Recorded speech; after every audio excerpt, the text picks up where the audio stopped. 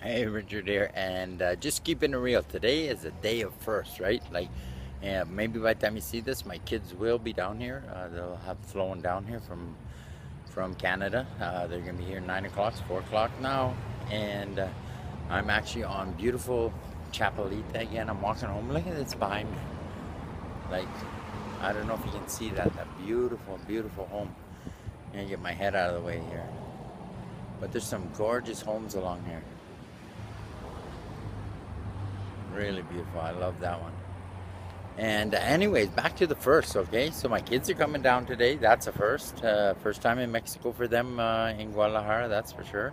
That's a first. And the first time ever, today I just got finished at the gym. First time ever that I was able to run. Okay, so holding on to the bars, of course, but first time ever I was able to run more than 10 strides without my body seizing up. I actually ran almost probably a kilometer.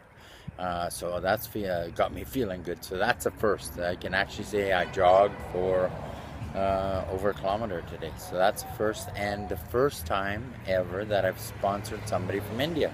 A young lady, a young student over there that wants to make a difference and is looking to copy and paste her way to freedom. So three firsts today. My children coming down, being able to run, and that's great, being able to run, and my first sponsor in India. Besides that, I did take another picture of myself without my top on, and we're gonna post that alongside of all three of them that I posted earlier, and fourth, my goal.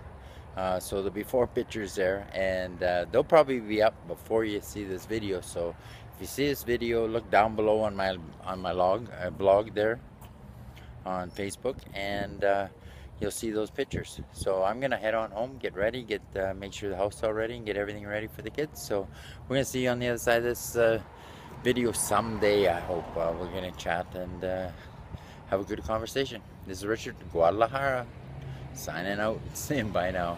Just keeping it real.